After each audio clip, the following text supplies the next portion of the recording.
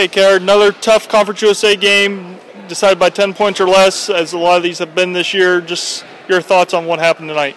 I thought our players played really hard for about 37 minutes, and I thought we did everything that we needed to win until the very last few minutes of the game, where I thought defensively we just had major breakdowns that gave them the opportunities they needed to make to win the game. And that's just really unfortunate when you play that hard and that well for that long, and then just have breakdowns in our communication and our game plan in the last few minutes. We got to find a way to stay focused for 40 minutes, and we have to find a way to be able to execute our game plan when the pressure is on.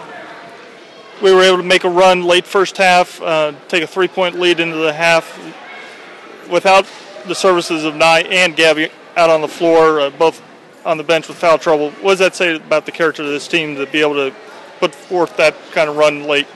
Yeah, well, that said what I've been saying all season long, that we have a great bench, and certainly it hurts us when Nye's on the court, not on the court. It hurts us when Gabby's not on the court, but we didn't let down. I had to take a quick time out there, and I thought our players really responded. They came out and they made the right plays they needed to make. They were tough. They were getting the loose balls. They were beating them in transition. Those are the types of things that we need to do to be successful, and every one of our players is capable of doing that.